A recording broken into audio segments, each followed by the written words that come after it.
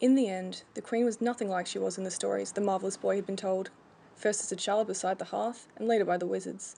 There were no claws, no sharp teeth. She was young. Her pale hair dripped over her shoulders. She opened her blue eyes wide and smiled sweetly at the King. "I do not like him, my darling," she said, not once raising her voice. "I do not like him one little bit." But he is my marvellous boy," stammered the King.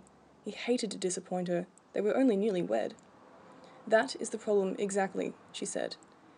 "They tell me he does not age, that he's been here for 10 years, yet looks just like he did when he arrived, that his hair has not grown, nor his body. It makes me uneasy. I cannot sleep peacefully while he is free to roam. And this story they tell me of the sword he carries, how can I feel safe when I hear such a thing?" Now, said the King. "For many years he has been my faithful companion. I should like him locked away," she said. "Locked away? We shall lock him away. He shall be locked in a room and allowed only to be exhibited. He shall be displayed beside all my other precious things. He is a curiosity. I will feel safer." "I don't know," said the King. "He is a good boy. He means no harm." The new Queen narrowed her eyes at him. The snow had already begun by then, and now it did not end. It covered the palace grounds, the once green gardens, the herald tree. It blanketed the hills and the fields, covered houses. Whole villages simply disappeared. The lakes froze over, and then the sea. Children's faces grew thin and grey.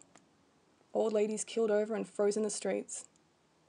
When the room was ready, the Marvellous Boy was led along the great corridors. In the palace, there were hundreds of rooms, and hundreds of staircases, and hundreds of glass cabinets. Displayed there were her jewels and her other still trophies. Snow lions and leopards, white elephants and snowy owls, a whole room of them, frozen in time, their wings pinned open on the mounting boards.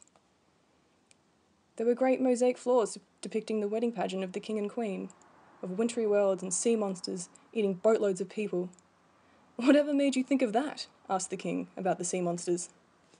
"It was a story I once heard, and I enjoyed it so." She really was very cruel. The boy did not struggle as he was led to this room. He struggled already. 3 times since the wedding had he tried to run from the city, and 3 times had he been returned. Around the door there had been painted a mural of his marvellous journey. In the mural the boy stood with his magical sword raised, but at the door his sword was taken from him and handed to the King. His satchel too, which contained the instructions and his compass. The boy looked to the King, but the King would not return his gaze. Inside his room there was nothing but a bed and a chair and one window, high up. The Queen smiled and looked very pleased. She fingered the key on the chain at her throat.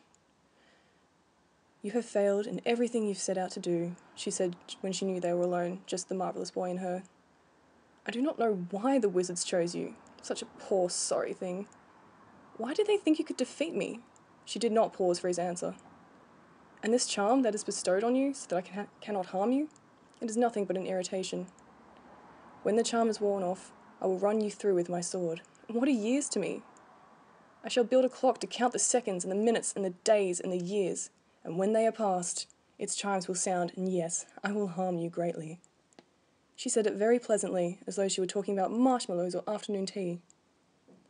"I will find the sword," the boy whispered, "and the one who will wield it." "It will be destroyed," said the Queen, "melted down, chopped into 1,000 pieces." "We will find a way to defeat you," said the boy, which made the Queen very amused, so that she laughed quite merrily. Then she left him there, closed his door, and turned the key.